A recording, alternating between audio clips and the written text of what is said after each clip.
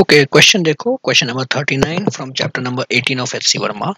Figure shows a transparent hemisphere of radius 3 centimeter made of a material of refractive index 2.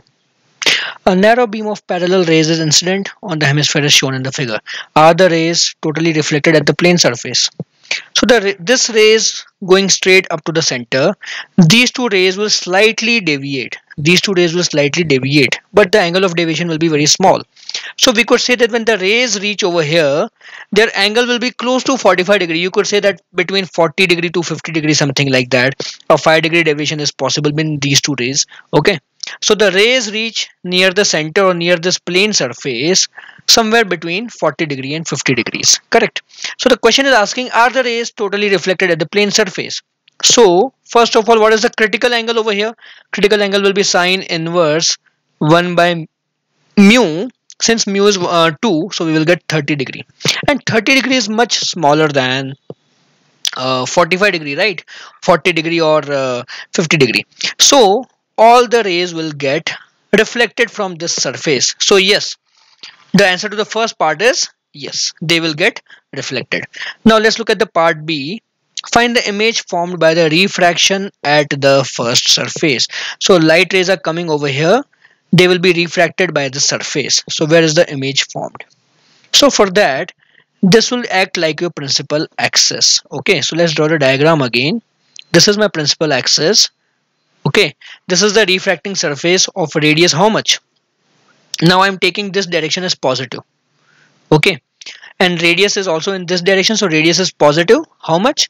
Will be 3 centimeter, correct? Radius is 3 centimeter, and the light rays are coming like this. Light rays are coming parallel to principal axis. Since they are coming parallel to each other, they are coming from infinity. So we could say that u will be infinity. Okay, for the rays, correct? Now this is on the right side we have air, so refractive index is 1. On the left side we have refractive index mu. So the rays when passing through, this will go straight. Okay, this ray when passing through the surface will get refracted and will meet somewhere here. So this is the position of image. So this is distance v. So the formula for refraction from spherical surface is what? Mu by v minus 1 by u equal to mu minus 1 by r. So over here u is infinity and mu is how much? 2. So 2 by v minus 0 equal to 2 minus 1 by 3 centimeter. So v will come out to be 6 centimeter. Okay, and this means what? In the original diagram, when you extend this ray, this distance is 3 centimeter, so you need to extend further in the same direction. Okay,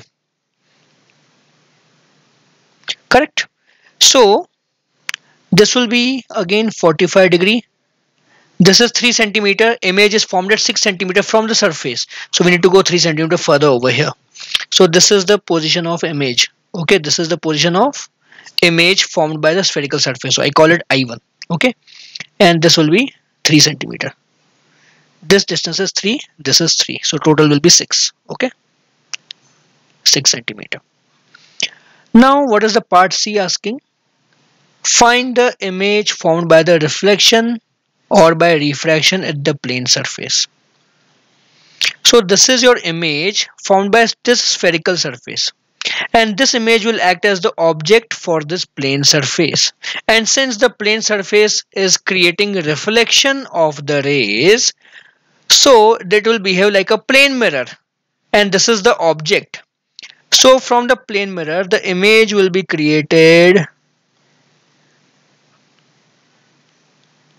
The image will be created over here. Wait a little ahead. Yeah, this is the image I2 created after reflection by the plane surface. This is 3 centimeter, this is 3 centimeter. Okay, so this is the image I2 after reflection, correct? Find the image formed by the reflection or by the refraction at the plane surface.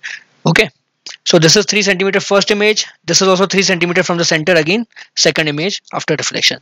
Trace qualitatively the final rays as they come out of the hemisphere. Okay. So now for this final surface, since the image is lying exactly on the surface, so if we use this formula, u is 0 for this image. Okay, this image is now acting as an object for the spherical refracting surface, and u is 0. U is 0 means what? V should also be 0. So the final rays will come out directly from this point, like this. Okay, the final rays will come out like this. This rays will pass through the center. Okay, so they will go like this. Okay, so the final rays will be coming out as if they are coming out from this particular point. Okay, so that's it. This is the question solved.